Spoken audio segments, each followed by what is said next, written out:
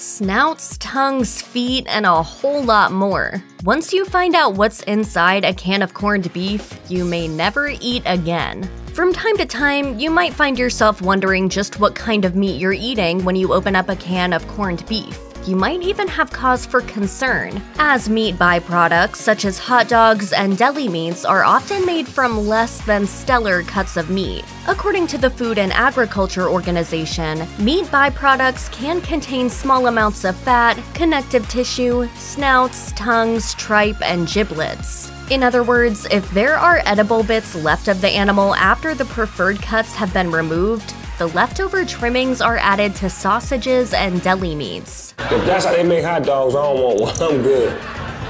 That was cuz. Corned beef isn't usually much different when it comes to the quality of its ingredients, but its ingredients make a lot more sense when you consider the historical context. There is a very good reason that corned beef is often associated with the Irish. Beef wasn't easy to get your hands on back in 19th century Ireland, but upon their arrival in the United States, everything changed for Irish immigrants. Beef was more readily available, while the meats the Irish had grown accustomed to, such as ham, were actually more expensive. Needless to say, immigrants at the time were on the lookout for the most affordable food they could find, and corned beef was the perfect option for them. Not only was beef pretty much everywhere, but brisket, the cut of beef used for corned beef, wasn't particularly desirable for other uses. In fact, it was often given away for free. So how is corned beef actually made? Well, brisket can be divided into two categories, lean and fatty. The lean end is what usually goes into making corned beef, though a few other ingredients are involved. Of course, despite the name, corned beef doesn't actually contain any corn. It's called that because the process of turning brisket into corned beef involves brining the meat with chunks, or corns, of salt.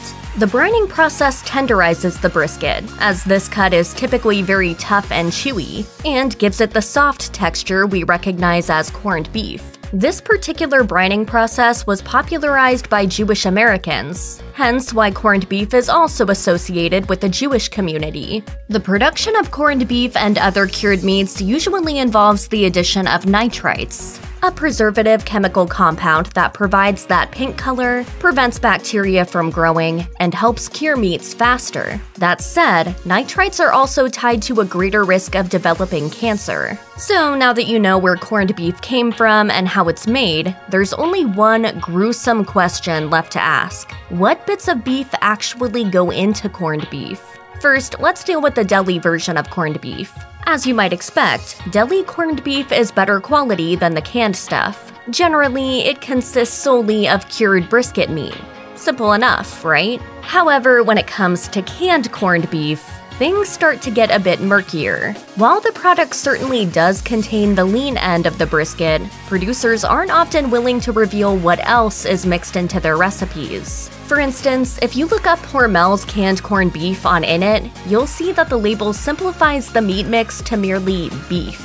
And beef, as hot dogs often demonstrate, can apply to just about every scrap of meat on a cow. Skin, feet, blood, you name it. If it's edible, it's probably going to be used for something, and the chances are good that your can of corned beef contains at least some of these scraps. It's probably fair to say then that corned beef isn't for everyone. But hey, that's true for a lot of other things that people enjoy eating. After all, Cheese Whiz exists for a reason. The best you can do is make changes to your diet based on what we do or don't want to put into our bodies. Or you can just keep chowing down on that corned beef without worrying too much about what's inside it. Who are we to judge?